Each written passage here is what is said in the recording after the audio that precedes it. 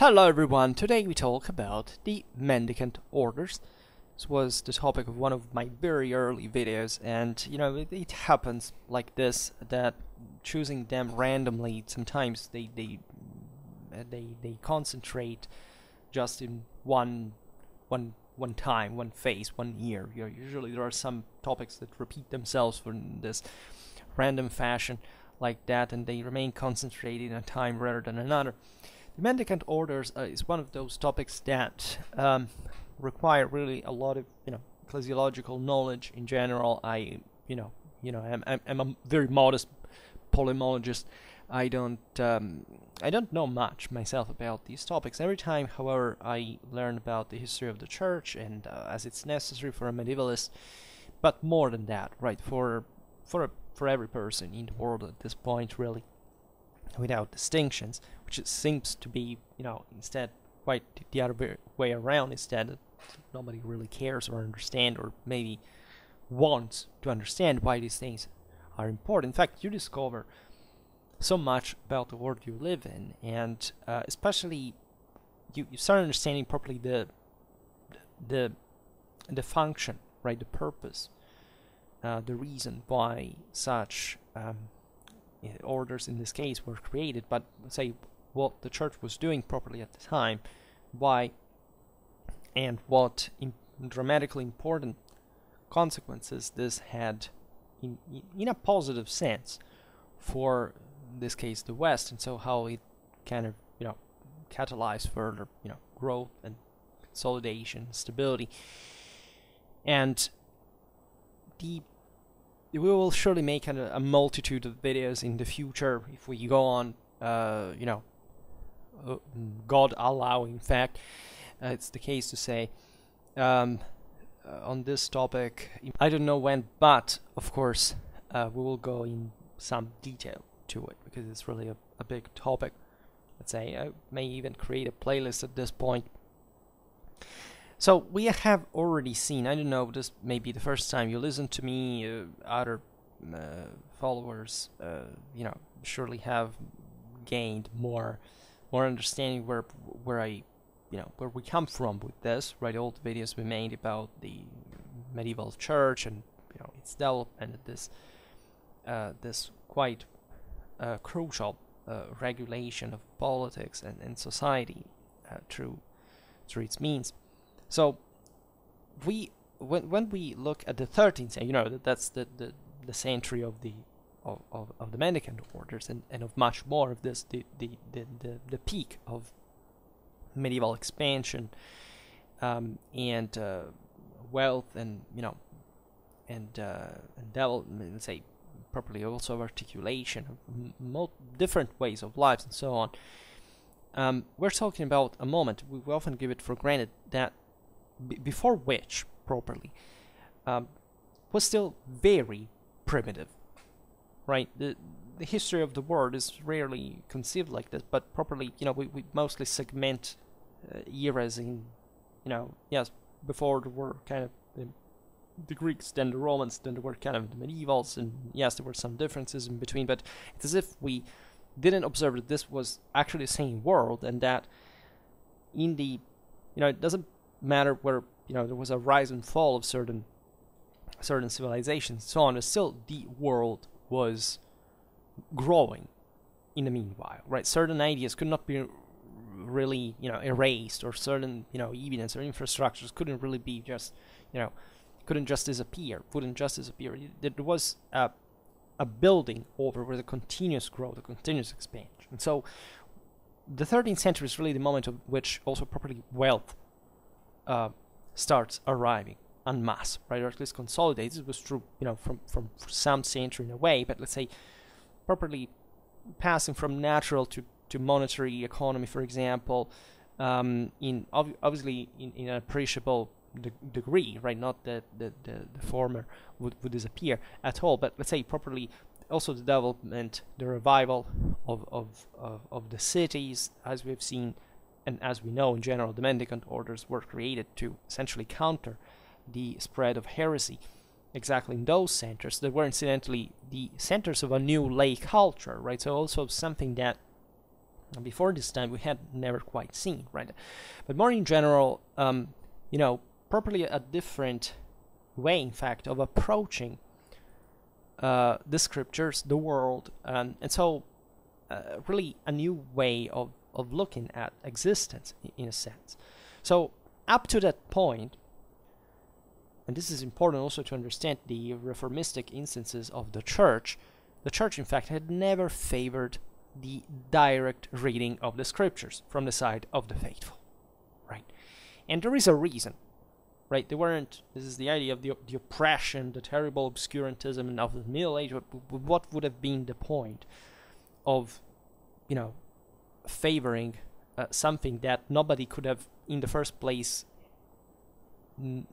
basically done or even had the interest of doing, right? How could have this been possible considering the scarce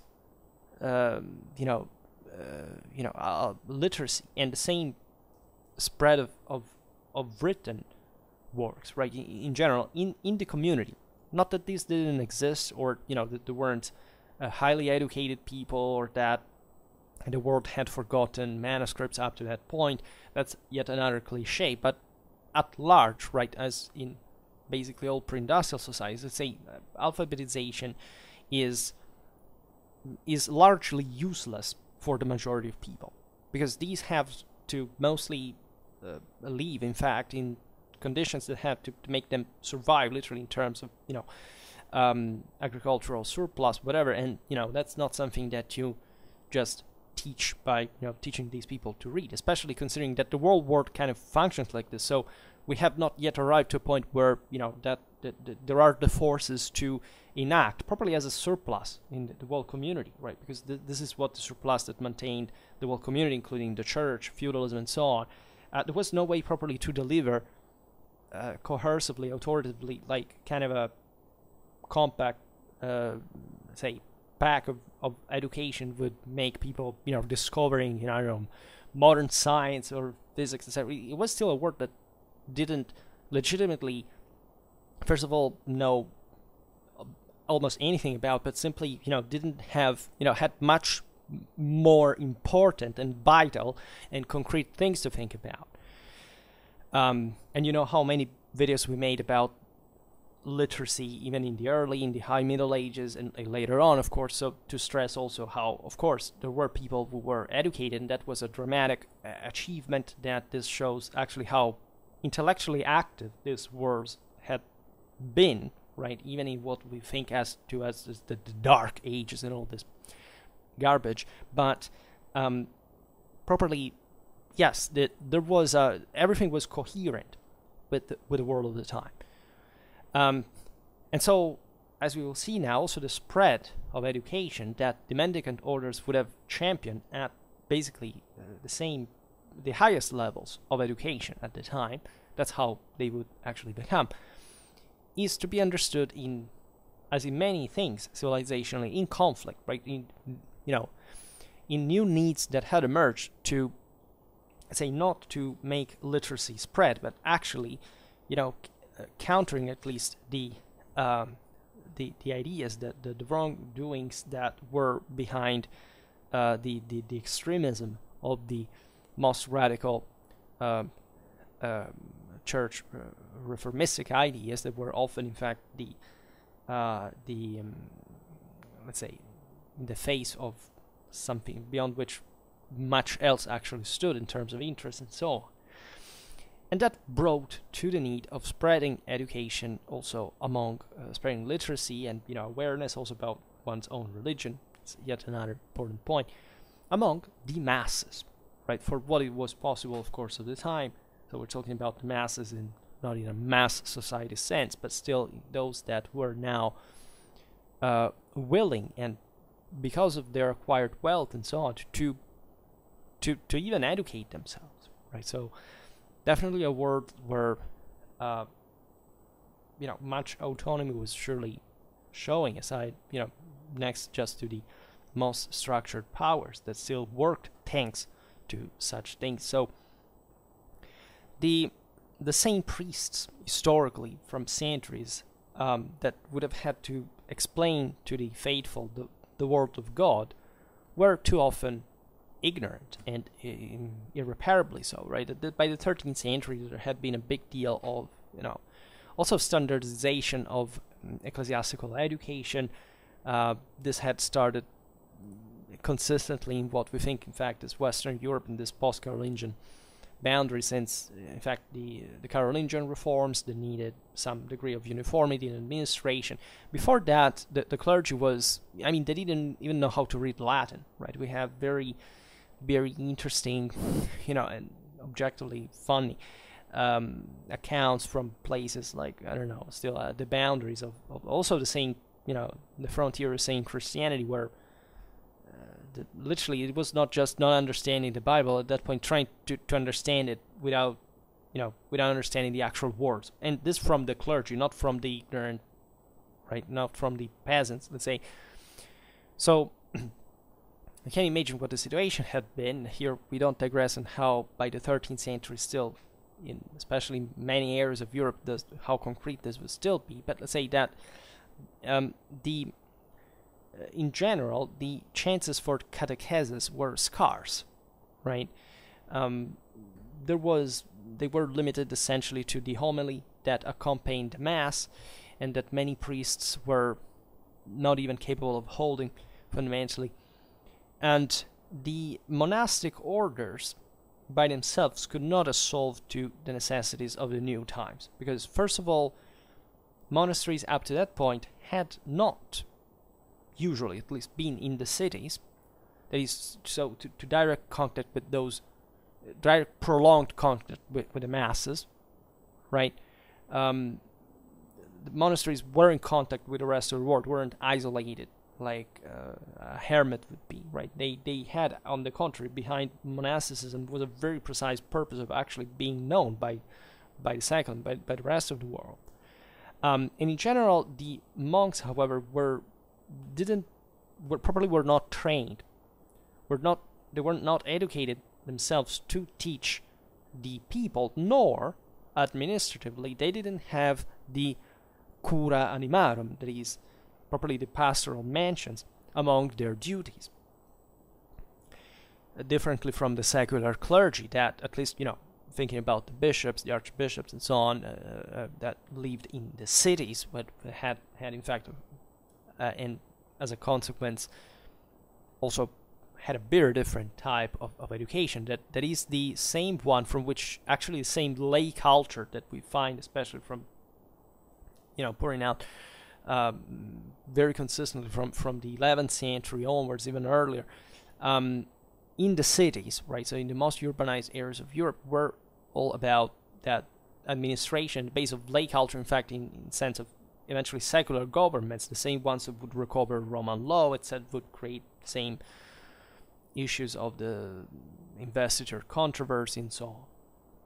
But because the same clergy were educated in those topics as well.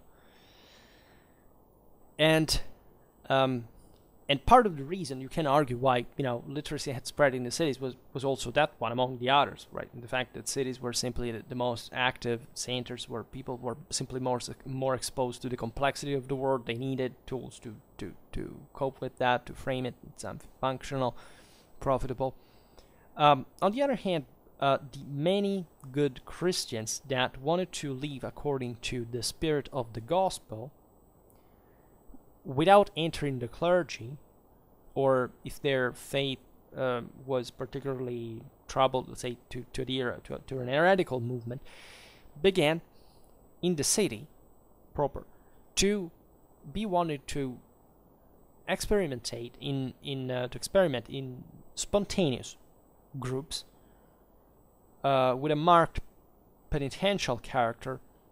The lifestyle suggested by the gospel itself and the Acts of the Apostles. So this was a communal existence, right? It was in theory like devoid of hierarchy, right? It was based on the communion of goods. And in 1173, we made a video about this, the Lyonnese merchant Peter Waldo founded on such basis the community of the pauperes lugdunenses, so the poor of Lyon, essentially committing himself to the spread of his ideal through preaching. And he was not the only one doing this. There were many controversies. The main things also, for example, also women were allowed in preaching. Church was disagreed. He was Waldo was eventually condemned as an heretic. As also, first of all, only the clergy could preach, right? And speaking of life in prayer and poverty, who would have wanted to follow it could have accessed, in theory, to any monastic order.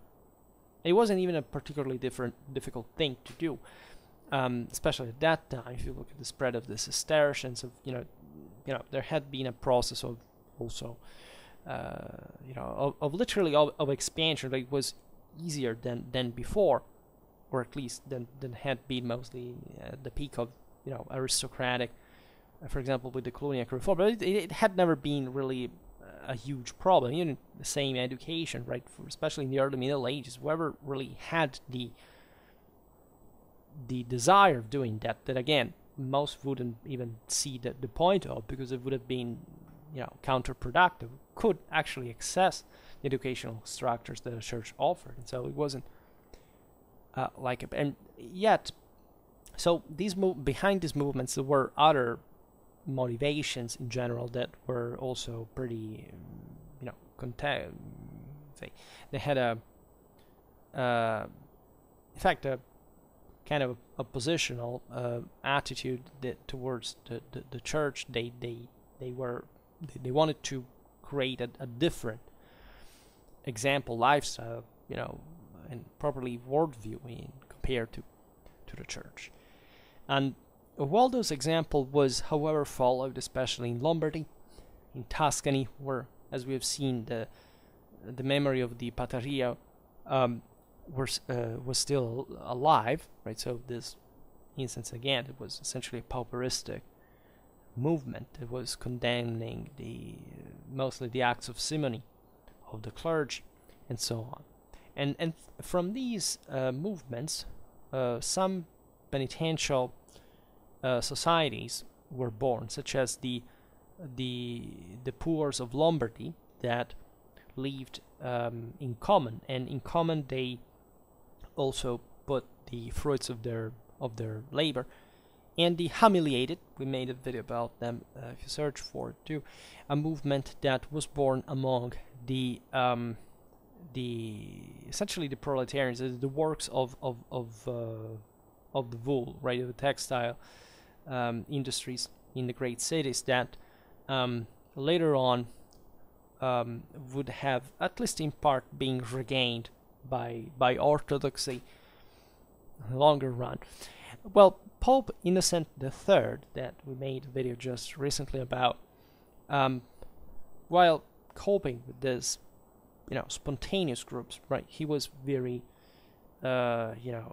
distrustful, right? You know that Innocent was the most powerful of all popes, historically speaking, in terms of the peak of Roman Catholic influence and reach and capacity and so on. So his ideas were based mostly on the preeminence of the ecclesiastical hierarchy over the saeculum.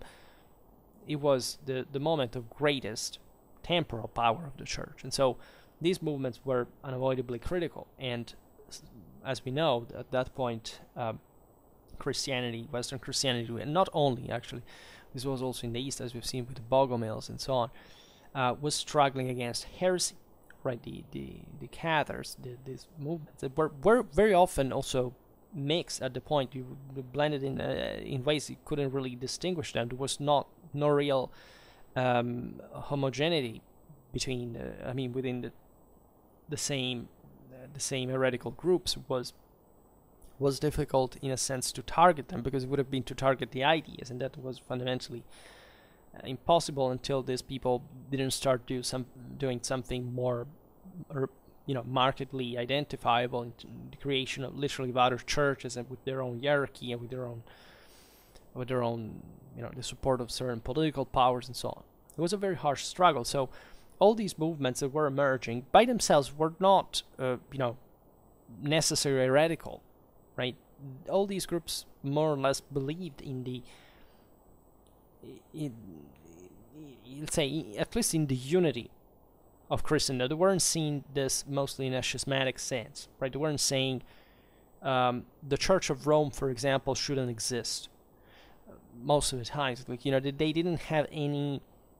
The problem was the basis on which they interpreted the scriptures and the lack of regulation that existed in this. So it was a huge problem because, again, nobody up to that point had managed to control the educational structures, the spiritual fitness, and the overall orthodoxy of the whole Christian world, at least the whole Western Christendom in this case. So literally there weren't the tools. The tools had to be built. Somebody had to make the work. And all these masses that were kind of borderline orthodox and they were from one side, pushed by the same example of the most extremistic fringes that in that sense also posed some problems. The same Valdensians, for example, as we were saying, were actually quite supportive of the the extermination of the Cathars at the end of the Roman Church,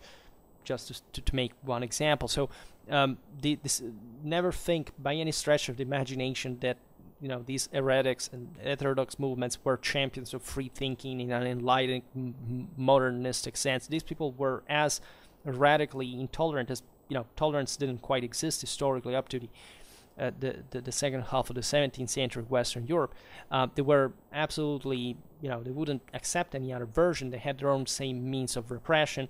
They were often violent. So there was probably nothing here like, the terrible hierarchies that want to crush the evil poor martyrs of champions of faith and free will. There was no such thing like free will at the time, right? Because the same religion rightly prohibits you from it, right?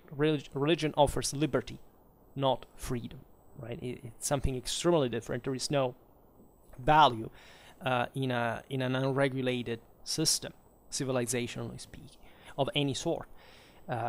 Just still our own world is founded on this, right? Who does decide that you can vote when? Or where you can drive a car, right? It's always regulated. Absolute freedom would equate to the immediate extinction of all the human species, right?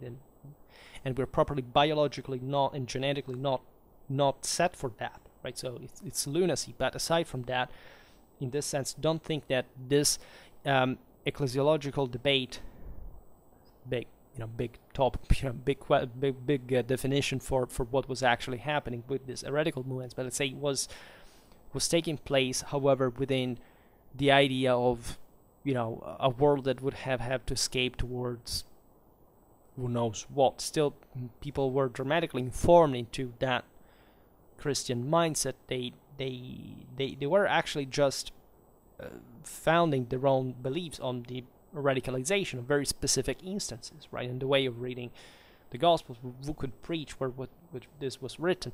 So orthodoxy at that point was also well established, and it had always existed because evidently it supported the healthy development of political and social structures. But again, when these were expanding, right, in an unprecedented way, like by the 12th or the 13th century, right, the question was, are these things going to create something now new that can parallel, right, another order, can bring a fracture, right? And so, that essentially the Reformation was the same thing, and even there, however, it happened within still a much more mediated system. There are similarities regarding to that, but let's say still that is a good example because it shows you that still existed within the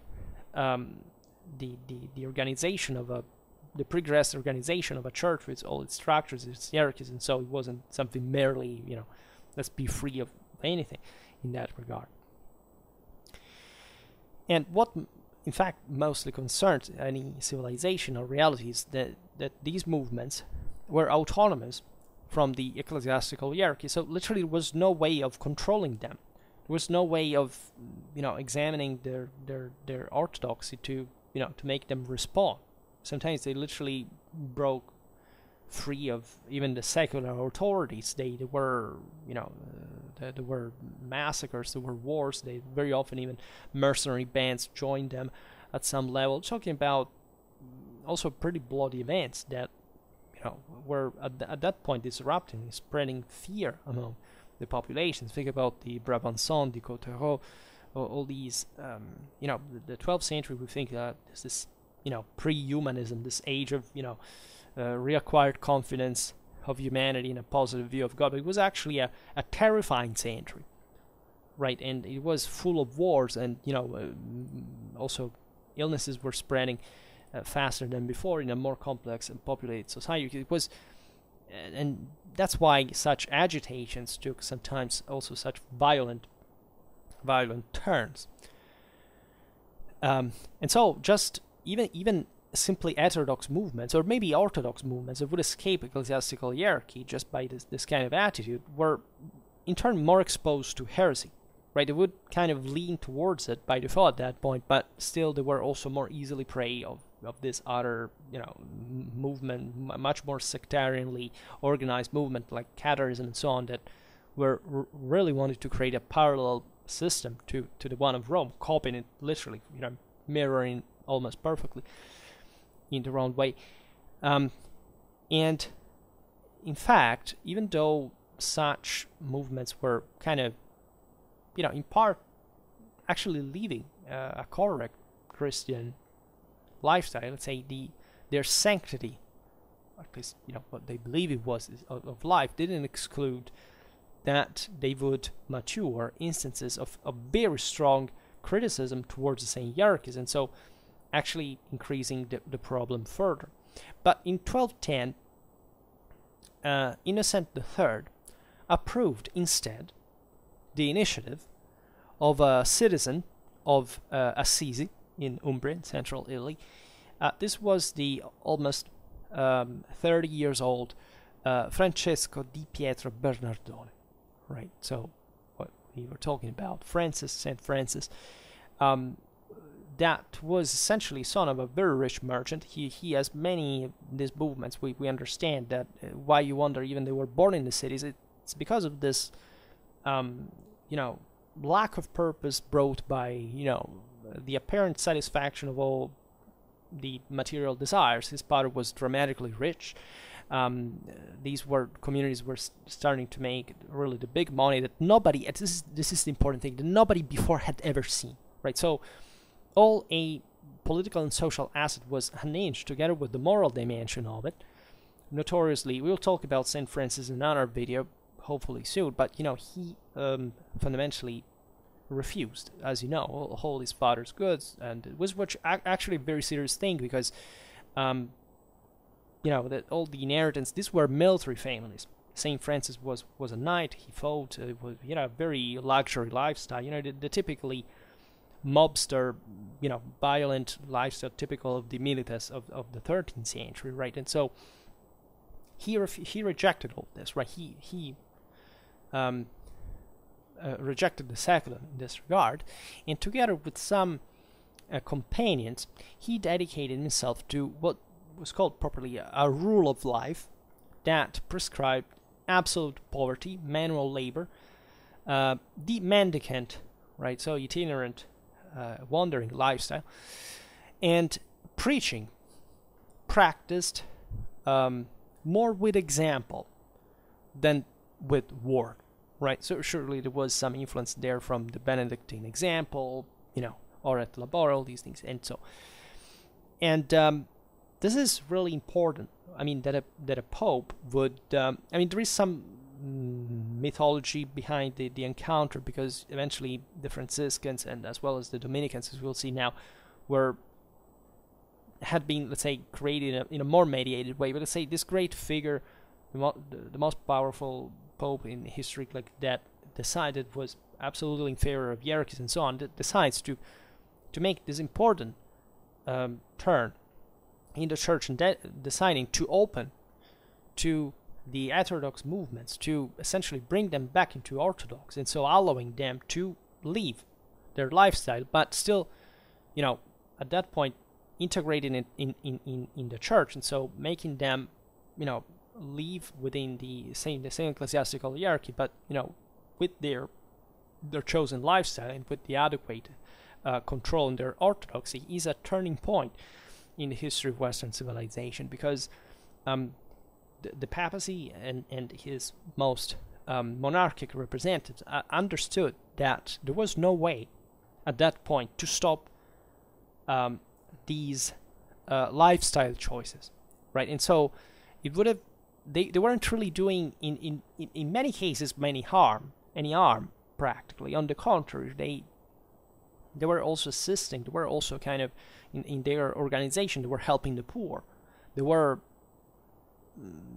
controlling them. There was, as we will see now, also an important issue of how they would have to regulate themselves, because in theory, in the most extremistic instances, they refused property and therefore any form of internal organization. But that's of course a utopia, and in fact it ended the way we know, and we will see. But still, they this opened dramatically the church to the sympathy of all these movements that realized that they could blossom within the same protection of the church. That again, in most cases, the Roman Church was never criticized. Right? During, let's say, nobody during the Reformation had said, the popes from Rome have no business there. Nobody would even think something like that, because it was obvious that there were certain meanings at that point we have also completely lost as modern people regarding what it meant properly in terms of spiritual power, what even properly the seat of Rome symbolically, metaphysically would represent. So it was kind of obvious that the issue was reforming the church, not creating another one. That's why the Cathars were so vicious instead, because they were actually, that was never fully rationalized or scientifically planned in a big scale way, and it would have been impossible. And that's also why even in that case things ended the way they did. But they were concretely thinking it in and in at least their sects were operating in something that was willingly outside of it, where that wasn't heterodoxy. It was literally a dualistic heretical sect which had barely anything to do with Christianity. So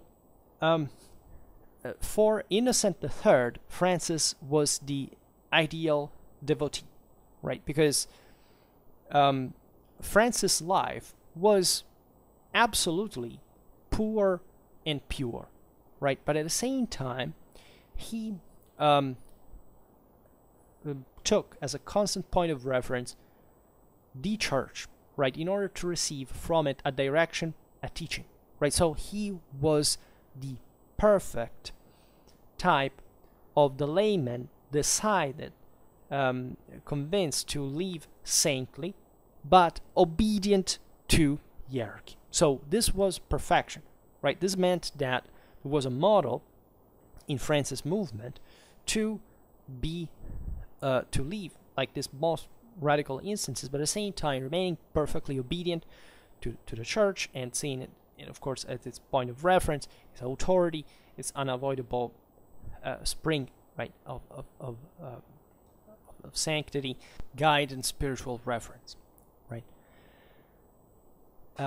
And Francis didn't want to found an order either, right? From his side, Innocent was, as we've seen, kind of distrustful towards these new foundations, at least the ones that would, assume this, more, radical direction. And he thus approved by voice, right, but without committing himself with any written document, the life formula of the group of Assisi. And he had, granted to Francis the tonsure, that is to say, the haircut of a certain type that leaved bald the top of the head, and that was the exterior sign of the belonging of somebody to the clergy, right? And so authorized him to preach. This was an important symbol, and thus the Franciscan experience was inserted within the disciplinary frame of the ecclesiastical hierarchy. So they said, yes, you, like, this is not an order, but I allow you, and I don't even commit myself to create one, right? You don't want that, I don't need that, but I like what you're doing, and I grant you the faculty of preaching, right? So you are in this, state where you receive essentially as part of the clergy the authority to preach. This is interesting also, considering that Innocent was a man of radically developed level of education of the time, was really the embodiment of the top of moral and scientific capacity of the church. So it was also kind of interesting that Francis wasn't a particularly educated person, so but as it was normal by that kind of background, but let's say it was the example brought by lifestyle that impressed probably Innocent. So that's why also the mythology, because there wasn't, like, about this meeting, there is, like, we think it actually happened, but there is no real, like, there's mostly the tradition, the Franciscan tradition, pointing this out. We don't know that much about Francis' life either. We will see this in another video, but it's remarkable still, because aside from the fact that we often underestimate properly the oral dimension this time, right? Yes, we started having lots of written sources more by the 13th century on, but still the majority, of course, of interaction was like today, but still more at the time in the formal, right, decisions connected to orality, right? So what the Pope would say equated in many ways to something public, right? And so it was like the big, the declarations in front of witnesses was a way to also for the top secular authority, for emperors, for kings to affirm that that was law, right? And so you understand also how primitive the world worked by the time, but it's still remarkable in the episode, however, that to see how Innocent would be impressed by Francis, and how this reflects still the goodwill, right? Not just the political intelligence, of course, and the interest that the Pope had towards this experience and the possibility of kind of controlling it, but properly how much trust and responsibility and duty gave Francis, because evidently he thought that there was some real good in that lifestyle.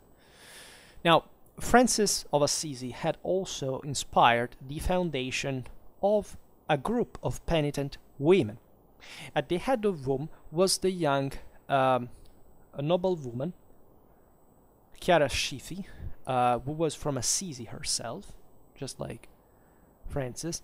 So you understand here also the nobility. This is something that, these were, again, as I was saying, families of milites, these were the urban knights of communal Italy. You find even in Occitania and southern France, right, much of the as would happen also in early Christianity among the senator families, where the senatorial families, this greater tension sometimes, or for maybe it's like today we see in the world all these new tensions, sometimes connected, or mostly connected to this lack of purpose and so on, that they don't strike actually the much poor people in that sense. They strike actually the upper middle class. I mean, people who have money, who have education, who were not just particularly desperate, but they seem to be more disoriented sometimes than others, or at least lacking purpose. So this connected Saint Francis, Saint Clare experience and one of their followers to this sense, also to the origins of Christianity, to the idea of, I mean, Jesus is pretty clear about this, that he had came with a sword to separate fathers from sons, to create actually a lot of issues, and these were evidently some of them that would happen all the time, because again, it was extremely important to, like, it was extremely important to maintain in these military clans the control on the various inheritance of who would have to succeed, and so these noblemen were involved in the major political, military, and social events of their communities. So it was, these people were also loaded with a great responsibility. And at the same time, it was an utter shame for the son of such rich individuals to go around like covered in rags, right? It was we don't understand that much also about properly the deeper commitment of individuals like Francis, Clare, and others, is that how, let's say, violently radical was the contempt that existed between the elite and the rest of the people, because the elite was really overloaded with an enormous and necessary sense of itself.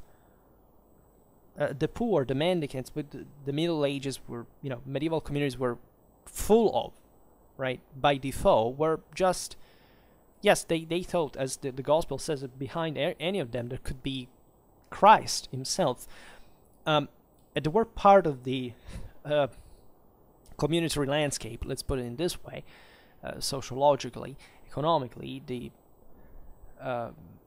There was still, at this time, they would start increasing also to create some problem, but it's not before the modern age that essentially the beggars, the vagabonds, etc. would be fundamentally taken out, quite literally, enclosed, segregated, from at least the most, developed areas. But still, a knight thought that he had almost a quasi-racial superiority over these people, right? Because objectively they were endowed with values and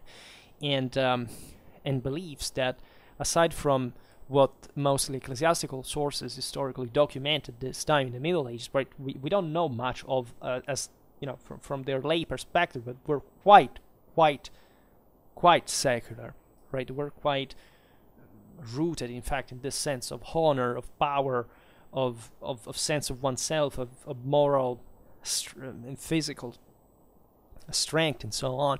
So the Saint Francis had seen war, had seen fighting, had seen what he, a normal person of his status would get in as a on a regular basis. So it's very important to understand also how deeply humiliating was to sell.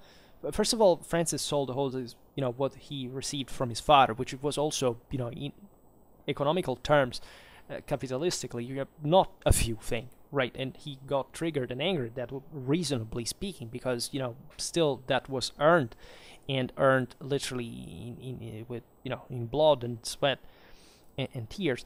So there was something like becoming a pariah in behaving like that, and bringing an enormous shame to the name of the house, of the family, and all these things. And so it's even, again, more relevant to think the moral forces involved to choose such a lifestyle, right? And these are things that we find basically in almost every historical context. They're kind of fringe in a way. Of course, most people didn't give a damn. As long as they became rich, they were content with that, and that's the norm. But it is true that there are certain individuals that are, brought to that, right? It may be a progressed inclination, could be something acquired, as always, right? Humans are a blend of both, but that not just take these choices, but are able to leave such a deep mark, right? In the case of Francis, in such a coherent sense, after all. So not also going, like at the time, from a secular perspective, it would have been something, as we've seen, almost offensive from an ecclesiastical perspective, was something else, right? And it was understood as such. And so the obedience that these orders, as we will see, as they would form to the church and their role in education, their growth, surely their transformation is something that was very different, in fact, from the original lack of property or all these things. They structured, became powerful, etc. So some say that's what say that was the ruin of those orders, and that things should have gone the other way. That things cannot go that way, right? In a normal civilization, or in any civilization, telling the truth, because there is no such thing like a normal, non-normal civilization. Things works always the same way, and so you cannot create a civilization without property. It's not a matter of ideology. It's literally impossible from a physical, scientific point of view. It doesn't exist. It's not contemplated in human possibilities.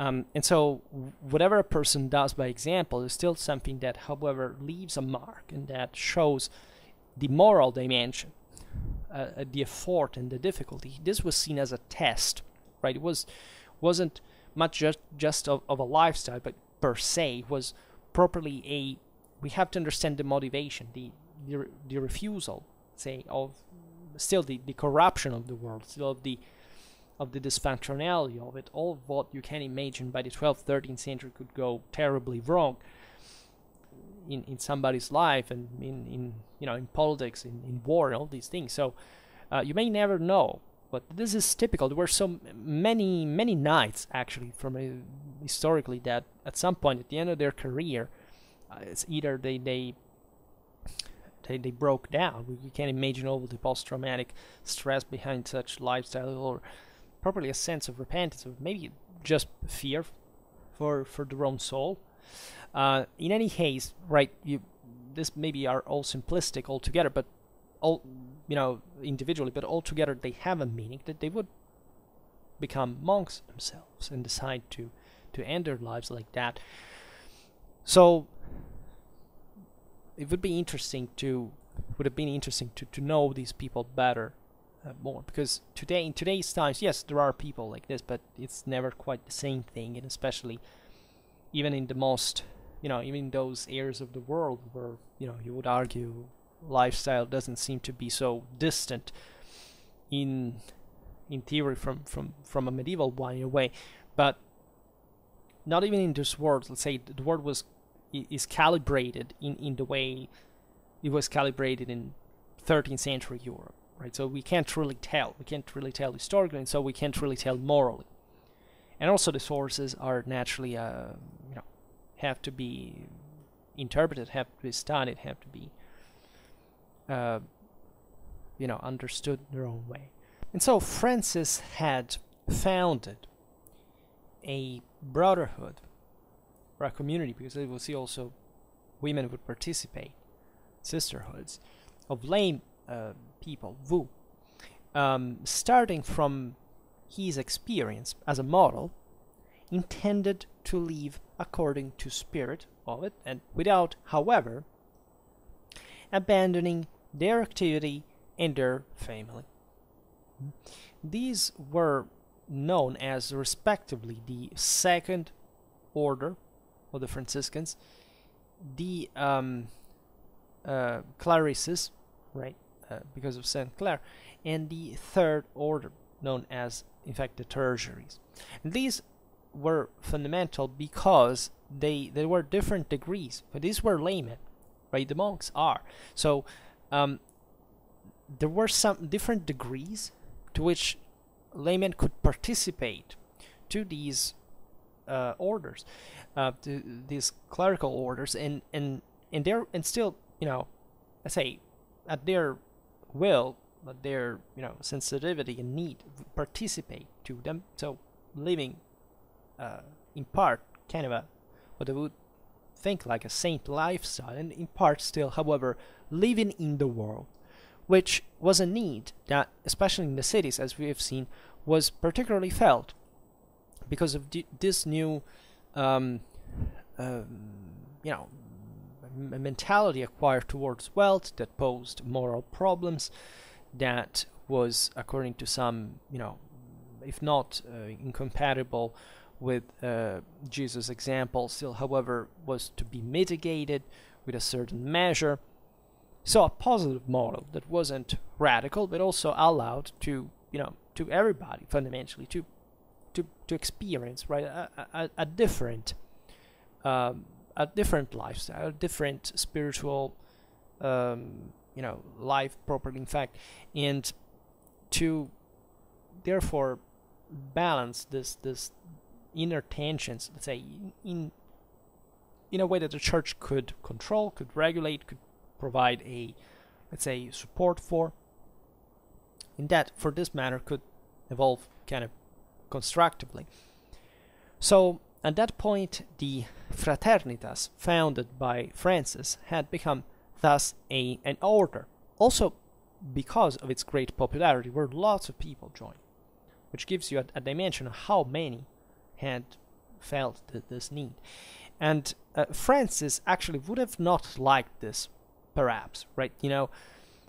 He, properly the idea of founding an order, right? There was something about his ideas that went beyond that. It was more totalizing, that, still, was polemical towards the world and the temporal power, whichever it was. However, he submitted to the will of the church, which is also important. It's also important as a form of humility, right? That unity other movements had lacked, in that sense of, thinking they could be outside a hierarchical system of sort, thinking they would know better and that nobody has to teach them anything, or that they can't do it alone, right? This is not really an ecclesiastical principle. And the new order was eventually confirmed by Pope Honorius III, who gave this formal sanction to it, and for it Francis wrote down in 1221 and in 1223 two different rules, two further rules, and these were his last meaningful public acts, ill and maybe embittered. He retreated hermetically, leaving some of his disciples to the guidance of the order, without not without, however, the leaving them with the rigorous indications, right, instructions to leave always of their own work, and according to the rule that according to him would have had to be followed literally, without interpretation susceptible of mitigating its rigor. This is fundamental. Francis had we mostly see that kind of also in the popular culture, the kind of the sweet, meek side, the love of nature, the creatures. But actually, if you read his biography, he was a very stern, very strong-headed and willed individual, right? And he had a very clear, squared view of how things should be. Francis died in 1226. He would be canonized 2 years later. Now, the fact, you see, it's interesting to see, especially how his last two rules were written such a close distance temporally from one another, and this is being interpreted in part as a sort of difficulty that he would have had in order to cope with, in order to have his project accepted by the papacy. So this is for the future of his order. So we see there was something like a compromise that had to be done. So not really the full, these rules would have been, were very meditated, right? It's not that he wouldn't mean them, but of course they were thought to essentially preserve part of the uniqueness of his rule, of his example, his initiatory, belief, and still this, in fact, in the framing and congruence with the church's role and authority. And so this is remarkable because it is a work of obedience from one side and liberty from another. So it's really what made this happen with Franciscan order. And Francis, we will see it better. His life, and what we think his thought really substantiated itself up to a certain degree is impossible, but still we know that there were instances of, we'll see now, of radicalism that weren't finished there, and that in fact caused splits within the same order and brought even to some new heretical currents, because the same Francis thought in many ways was very borderline orthodox, right? And so this struggle is fascinating because it was eventually controlled and regulated by the same Francis, but we understand there was a spirit behind that. It was much more vividly, uncontainable in a sense, at least in this passion and vision. Now, for in many ways, that was a parallel experience to one of Francis, right? Actually, earlier one did it, the one of a Spanish clergyman, Domingo of Guzman, right? It was canonic of the Cathedral of Huesca. Now, the Franciscans had their name from taken their name of minor friars, right? And this stemmed properly from their humility. So you see here still the contrast between the two things. I mean, humility as an example, but also as an attitude, but also as still a polemical intent, as we've seen towards the hierarchies and so on. So Domingo's followers assumed instead the ones of the preaching friars, because Domingo had remained, let's say, struck by the challenge that the heretics had brought to the church. He had participated he had been in Occitania, he had talked with Cathars, had seen what was happening there, so he was very impressed, and the thing was, as we've seen, really a big issue. Had chosen to contrast, in fact, the heretical work not only with the poor of life, but also with the word, right? This is the main difference between the Dominicans and the Franciscans. The stem, indeed, importantly from the life of St. Francis, St. Dominic, in different way, this interesting Southern European kind of comparison between, communal elite is more, more clerical dimension. It was properly a lay one, whereas the initial Dominic's experience was much more still hierarchically framed and focusing also properly on the first, right, on the educational part, so that eventually the Franciscans were organized in a way that would be a copy of the Dominican order, right, as fundamentally the one that you see today, right? They have their own differences, their own institutions, but fundamentally they turn into, right, organization, their lifestyle that was basically the same, and they both turned into educators, right, and in top educators, even in universities, right, because there is all a story behind this. This is interesting in the fact that somebody had to, given that these were all laymen, they didn't have a great deal of education, somebody had to have that within the order to make it work, to coordinate.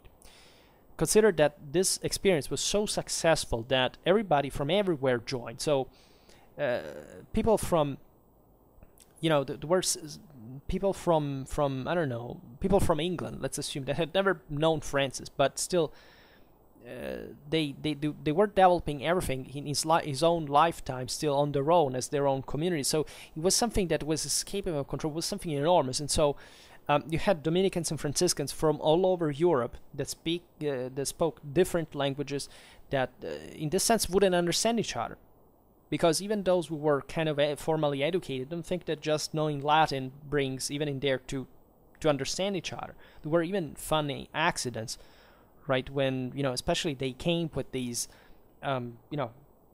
rags on, right, as many heretics would actually do. And so sometimes they wouldn't even understand, because somebody would, some monk would say, "Are you heretics?" And these people wouldn't understand the local language, because they were traveling from other countries, and the only word they knew was kind of yes in the local language, so they were immediately imprisoned by local authorities because they thought these are heretics, they are, bad people that are come here, who knows with which purpose. So there was a need for structure, education, for organization, of course, for property to be administered and so on, a hierarchy.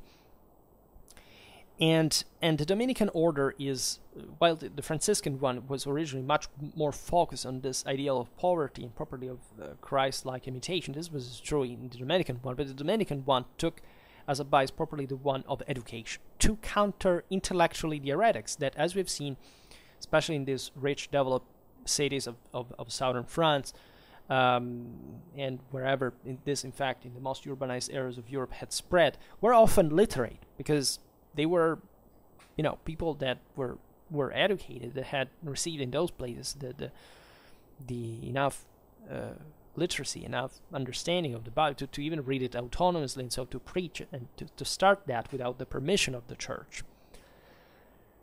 And thus, the Dominicans needed strongly to prepare culturally very well, because their principal function had been consistent in listening to the confessions, preaching, and also engaging in public debates. Still here, the oral dimension that occurred often in these crowded cities, in the squares, etc., between, the Cathars and the Dominicans. Right, so Dominic obtained also the brotherhood. His brotherhood became an order in 1215. When he died in 1221, 5 years before Francis, the Dominicans were at that point a great force spread all over Europe, and thus Franciscans and Dominicans were called Mendicant Orders, because their poverty was not just personal, but it invested also the orders as such. They called each other simply fratres, that is, brothers, hence the term friars. They did not inhabit monasteries to which they were always tied, like properly the monks, but in simple convents, right, erected often within the cities, and that were only kind of pont-à-pied, right, and so temporary lodgings. And this is the main difference, right, this is with the monks, right, they properly with the friars. So they because these were laymen, right, it was something different. They had some clerical prerogatives, but they weren't monks as such. So they often say organized. Their main deal was this welfare kind of assistance, right? This assistance to the poor, showing their closeness to them, also in lifestyle, right? And so, organizing such initiatives in a way to demonstrate that, differently from what the heretics were stating, you can live in poverty and in sanctity and remaining in perfect orthodoxy as faithful of the church. And this is the crucial point, right? So it was an enormous slap to all those who were essentially going around stressing that, the church was all wrong, it was all corrupted, these are just a bunch of bastards. We know better how to read the Bible, because the way we read the Bible, it's the true one, the others do not understand anything, so you have to listen to us, let's stare these bastards down, let's do this and that, and still, yes, let's create our own hierarchy, and based on dualistic, nonsense that is not even written in the Bible, but, we know better, and so look at our lifestyle. We are really poor. We fast. We all do all this. We're so special. There are the pures, the Cathars enter our society. You can become the special, the perfect one, right? Literally, this was ridiculous, right? And the Mendicant Orders showed dramatically well that poverty was inherent to Catholicism as a model, that it could coexist with orthodoxy, with sanctity, and that actually what the others were doing was a sin of pride among all the other things, in that the obedience to the church was a fundamental pillar, milestone of the of the same orthodoxy in itself, because there can't be anything different. So if you base all of your, point that, the church is a satanic hallucination, like the Cathars thought, and, the proof is that it couldn't be poor, then you have a Catholic Church that showed his divisions of poor and still yet morally, intact, and also scientifically educated individuals who started responding their nonsense and showing the literally the civilizational capacity of the church. Well, that was great part of the reason why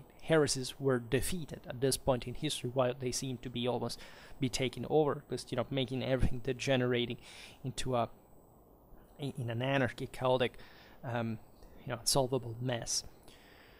So, in other words, the Mendicant Orders provided the church that instrument, which the church had, needed primarily in urban society in the 13th century, but at large, right, in European society of the time. The orders, the Mendicant Orders, were not constituted nor by secular clergy that would have had to depend on the respective bishops, nor by monks, as we've seen, so that had a severe discipline. They were tied to obedience to the abbots. They didn't have many relations with the laymen. The Mendicant Orders depended directly on the Holy See. Instead, this was yet another very important aspect of the story. In fact, actually, secular clergy didn't like them much, because especially the bishops that had always had their natural seat in the city were the ones that started seeing kind of also undermined part of their power, right? That in part was the same one that had been criticized by the instances of the reforms, and that was criticizing, in fact, their too old temporal dimension was interfering in many aspects. Instead, mendicants flourished also because many people began at that point to make donations, not much to the diocese, but to these orders, right? And so also shifting an important amount of wealth and kind of allowing the papacy a much greater control, the same bishops, through the same order. So this direct connection between the papacy and the mendicant was bypassing the traditional secular hierarchy, and still, all of a sudden you can say, after their foundation, winning over really lots of people. So not just those that had traditionally belonged to the secular clergy, to the bishops, the archbishops, that were very powerful, right, but still could have also their own thing to say within the church, etc. Here there was yet another mean for the church to control the ecclesiastical hierarchy and spreading further, and also making it in a field that traditionally had not, yes, as we've seen at the beginning of the video, had not been dramatically important, but at that point was becoming. It was also the education of laymen, right? So not strictly lay education. Oh, let's say, because the Franciscans and Dominicans eventually came to pioneer even some very important, non-theological fields, such as, until which where everything was framed. This also is the great center of scholastics that, in fact, would be pioneered also by the same orders.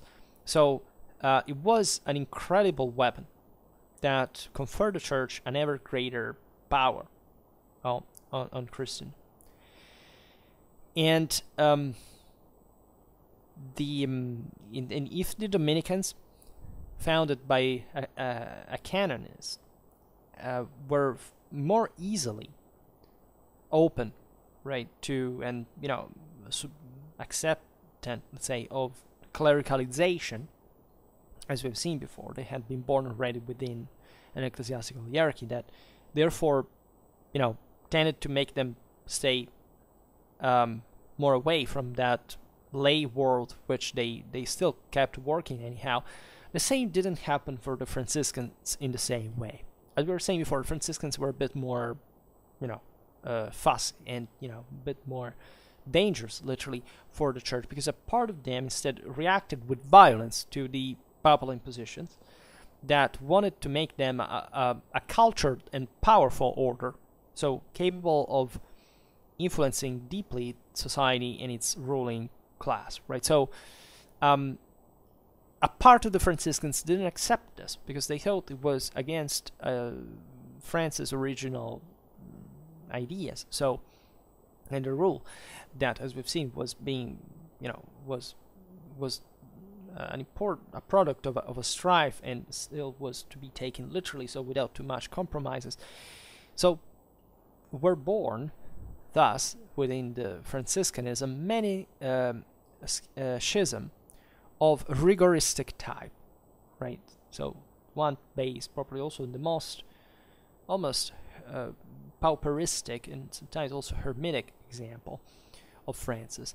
But the more moderate wing, the so-called conventuals, so that accepted also banally the fact that the Franciscans had to live within some building, right? This was literally what the rigorists were stressing, like, who owned that building, who administered that, say owned in the sense of, properly of considering, at least we have to use it as a, and somebody has to organize it, so there has to be hierarchy. And so this was seen as a sort of contamination, right? But obviously the more moderated wing prevailed, fortunately enough, and so managed to impose to the order the papal point of view, and especially great, say, thanks to the great, scholar and organizer Bonaventura, Saint Bonaventura from Bagnoregio. And the success that was struck by the Franciscans and the Dominicans in the 13th century brought to the creation of many orders, right? And in order to control the phenomenon, in 1274, the Council of Lyon established, among the other things, a recognition only for the Carmelitans and the Augustinians. In fact, still exist, but there were lots of others that at that point said, literally, you're too many, right? You can't do this. Yes, also the church at point had created, we've seen it even with Innocent III, some, kind of special orders in a sense, but at this point, there was still really in these movements the problem of even making sense of them, because there were too many, and especially there were too many people, right? They weren't just local experiences born like within just a single place and remaining there organizing them. No, these were sometimes really big things, and they brought with them all the issues that had accompanied the pauperistic evangelic movements, so they were difficult to regulate as well.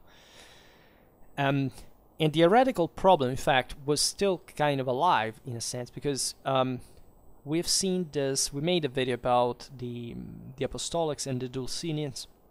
In Italy, this had a specific following, and especially the Ordo Apostolorum, in fact, founded in 1260 by the Parmesan Gerard Segarelli, that has also known as Segarellus in Latin, right? And so, who had entered in collision with the church after the council decision in 1274, and that was persecuted and annihilated. In fact, the same Gerard was burned at the stake in 1300, right? And so these movements are very, in part, they're also very foggy historically. Also, the Dulcinians were, we don't understand concretely what they were, because we understand they were a bit of everything. We find armed resistance, literally kind of armies, and still brigandage, and this religious instances, and people living, I don't know, in isolated places like in the mountains.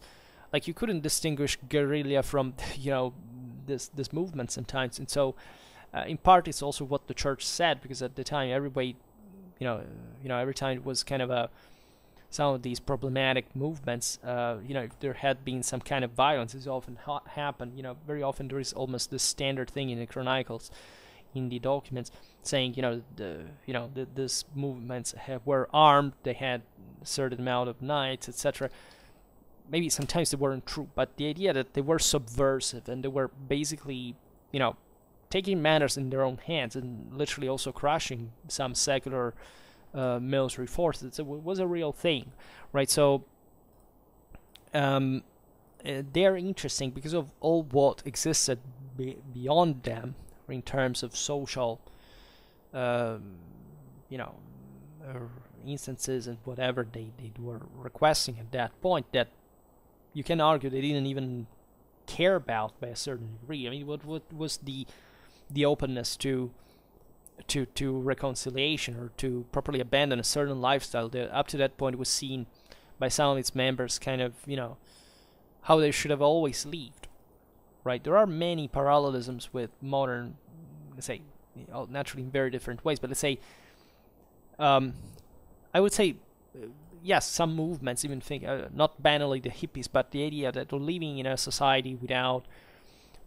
hierarchy, with all goods in common, with no distinction between men and women, and no, let's say, total freedom, and at the end of the day, with the generations that turn out into actual violence, and, you know, no constructive civilizational capacity whatsoever. Well, at that point, you know, there is an extremism that did get violent, as we well know, also in those same decades, and they're complex phenomena because they kind of encompass all society. Like, it's almost political, it's factional, right? It's not that everybody lives like that, but, you know, the most radical dimensions take also kind of more negative paths, right? And also, properly, the idea of a lack of any kind of limit, and in lives, and so this is a,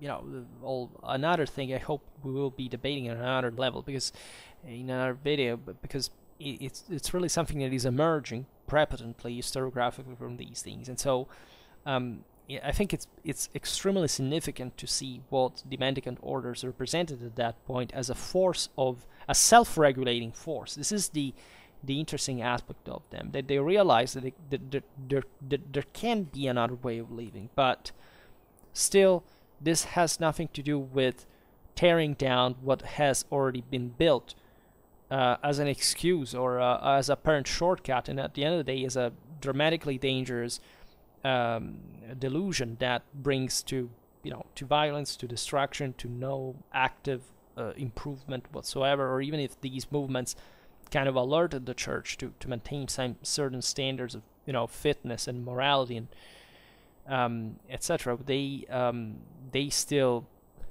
you know, exceeded with, right, in you know, if they had a point that was valid for all society, where it would be a major revolution of this period, and still, you know, where did it happen, right? You can't even argue that this was more or less likely at the time, because, you know, in the peasants, you know, in the countryside, you know, the people could not rebel. This is not really true, right? And this is actually proven by moments where the actual depression and repression came for real. And so you understand that there were ways and ways to make things work, and especially these movements happen in areas where, let's say, societies were, in a sense, more, let's say, autonomous by themselves, but were still not, right, at a big international level, but not really at a local level, where actually a great deal of statal capacities were being built at the time. So it's all very fascinating to study in perspective.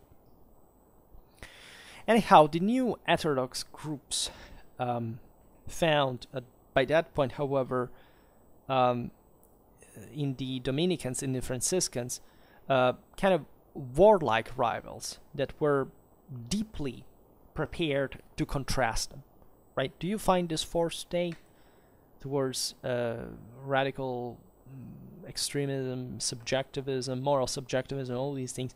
There isn't really, right? There is maybe, yes, traditionally in society there is still some kind of common sense and rationale and, you know, morality and scientificity, but at the same time, what is fascinating at the time is that there are some orders that kind of created themselves in order to put an end to these experiments spontaneously. That accepted the order, right, in a universal sense, right, as an inescapable necessity, in order to be righteous according to the same, theoretically at least, standards that those movements were kind of claiming to embody in a certain sense. So if the Inquisition provided an apparatus for the inquiry and persecution of the, of those who were suspected of heresy, preaching aimed at reconquering the crowds to the church and thus subtracting them to the heretical influence. So there were really those who convinced you, who weren't operating simply with the support of secular tribunals, because this was an important deal regarding also to the juridical prerogatives of the, what kind of, the church had a jurisdiction, but it couldn't, for example, the clergy didn't have some prerogatives, for example, to sentence to death in many instances and so on. So this order, let's say, was the church and secular authorities at the same time, because of course some of these movements were really violent and were making a mess. But like the Dulcinians, it was open warfare, right? And so, but the Mendicant Orders didn't truly have violent means, and so they were the ones who would say, we'll explain you why this is wrong. So we will try to convince you. We will show you that this is not the right way. That there is in fact a scripture where all this had started from, right? From the idea that after all these heretical intuitions had started from an unregulated, unmediated, unsupervised interpretation of the scriptures, and had gone astray. If you were really to evaluate you can argue that no text has ever been interpreted in a univocal way, which is absolutely true. But if you are, let's say, looking at orthodoxy and considering Christian orthodoxy and considering the scriptures, there are ways and ways to interpret certain things, but it's very significant that the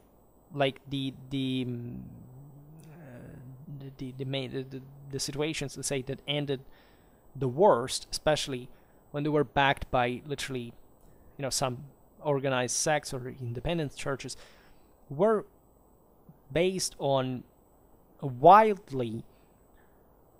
This is not about heresy, because heresy literally means taking another path in a broader sense. So it can be just metaphorical and even within orthodoxy in a sense. We all do in a way, but which stresses naturally necessary of a unity of a center. But these were not even practically even Christian religion anymore. Like if you pick Catholicism as such, well, again, I was saying before, that's not a different interpretation of Christianity. That's simply something else, right? It's literally another religion. It's a dualistic religion, as many that had existed, of which you can argue also Christianity had been influenced historically and culturally, but it's normal. But that had nothing to do with what the Bible says, or at least, even if it was, of course, based on the Bible, it was like wildly, opposed to even the most elementary notions that are provided with by in the Gospels, right? So you have to make an extra, you have to bridge some gaps that there's no literal evidence for, scriptural evidence, that point, in order to see things in that way. It's just a form of, moral narcissism to pretend that that's just your own interpretation is the absolute one for which you have to make, to take even up arms against, and to kill papal legates, to start doing things that are really, at that point, way beyond theology. So that's quite a big deal. And initially it was the Dominican order to perform better this role of persuader, because as we've seen, it had this greater educational bias, and so the Dominicans originally were the most cultivated, right? The most cultured, most educated friars. And for this reason it was called opera predicatorum, right? And so for the 13th century, we actually don't have direct sources about, for example, the preaching of the new orders, right? Especially the one in vernacular that was dedicated to an audience of laymen. So again, this is very important for the actual records, because that is all gone, right? Most people were just listening to them.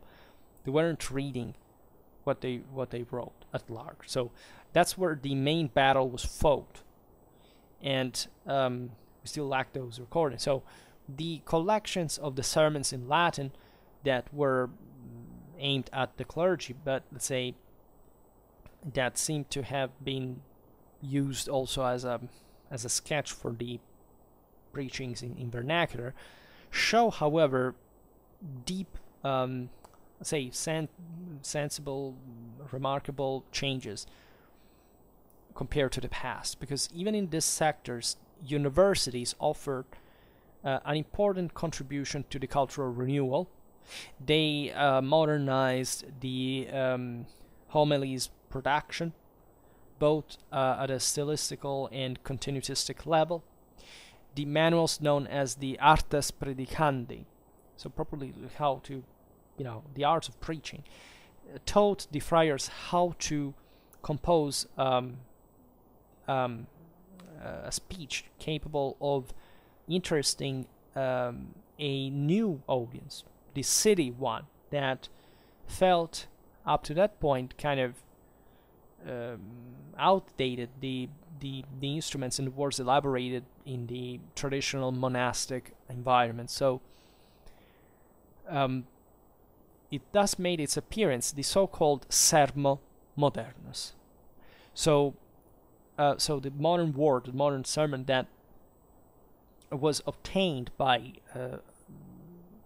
applying the precepts of dialectic and the new religious contents that were elaborated within the universities by scholastic theology, that we also have to talk about at some point, because I think we never made a video on scholastics per se, which is kind of weird, given all the ones in the history of the church we already made. And this is also remarkable, because you understand that the Mendicant Orders became themselves university teachers, meaning that they acquired at the end of an enormous cultural capacity that was literally done by educating the best. They were simply properly a part of the a quota of friars that had to be sent in the best universities in Europe to learn theology, mostly in Paris. Paris, we know that it started being very crowded, even more crowded than before, at least, when the Mendicant Orders were created, because they needed that, and they started thus becoming as educated as the others, as the top intelligentsia at the time. And so this brought to the Mendicant Orders being literally very modest, culturally modest individuals, to dominate literally teaching at all level, right, at a moral, scientific level in low medieval Europe, and pioneering the greatest change, and also in fact in educational model and teaching practice that is at the same base of scholastics, that brings in essentially a scientific rational dimension that is even more relevant when you consider that this had been, especially in the case of the Franciscans or the popularistic evangelic orders in general, the one of a more kind of mystical, ascetic experience that was kind of different from this gnoseological one. Is kind of in fact properly scientific and rational one, that was the integration of Aristotle's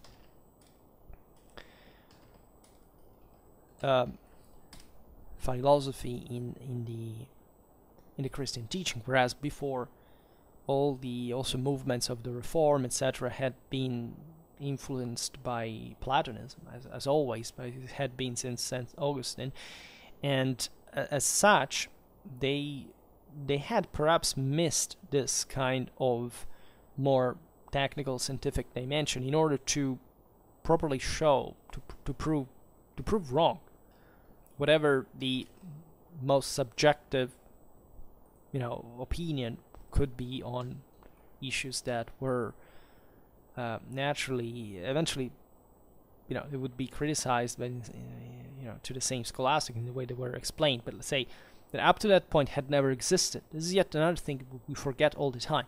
These things had never been done before, right? So in a way, you couldn't even predict how they would end, and yet they succeeded clamorously in their goal. But secondly, also they brought on the fore a more sensible, rational approach to reality that that I would say is the base of any orthodoxy and any civilization at the core, right? You can't have anything standing on its feet on radical subjectivism and moral relativism as a consequence. Like, it's impossible, and fortunately, it doesn't happen even today. So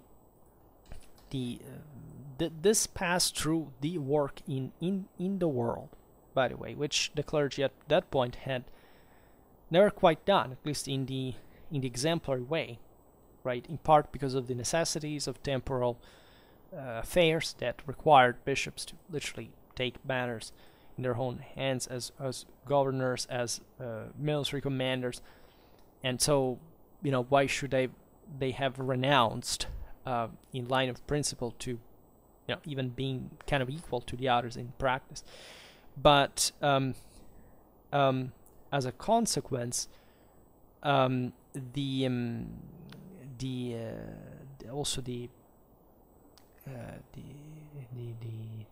monks that had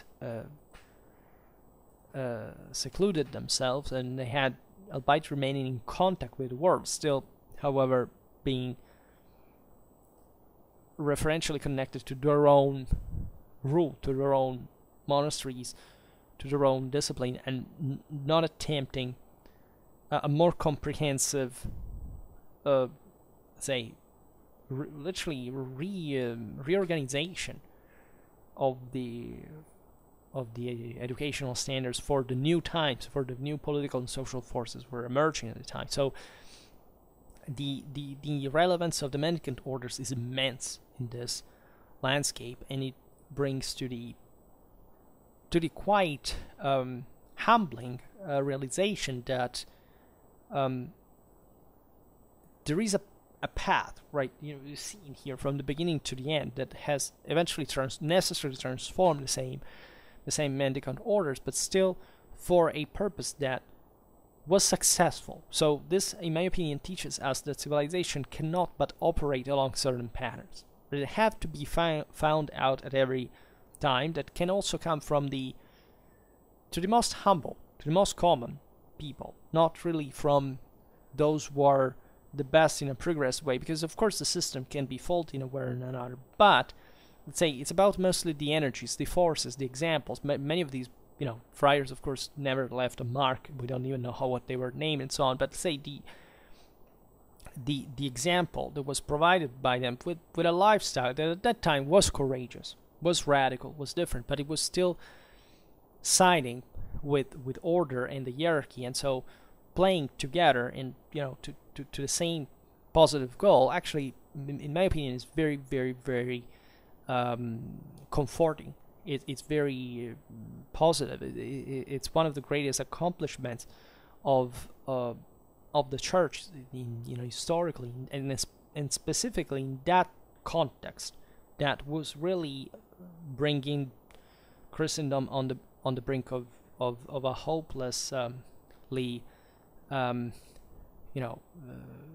hopeless fragmentation, right? And so something that might have generated much more disorder than what we would even imagine, and at the point that even the Reformation was something, surely epochal and breaking and terrifying for those times and everything, but still, it could have at least took somewhat an orderly path, because so major countries were involved in that, so they kind of regulated the thing within. So there was a completely different degree of coercive means of centralization. By the 13th century, by the 12th century, this thing could have easily degenerated into something much worse in perspective, right? And it did not. And so this huge effort is being largely forgotten, neglected. I'm not entirely sure it's adequately stressed in the in the common person's view of history of scholastic education or anything. Like, do you know that these things happened in the first place, and why they happened, and what would have been like if they hadn't happened? That's yet another question that you can never fully answer, but it's worth reflecting on. So for now, we stop it here. I just hope that you enjoyed this video. If you did, please share it. Otherwise, leave a like or subscribe to my channel if you're interested in my upcoming content. And for now, I thank you heartily for listening to me. I wish you a nice time and see you next time. Bye.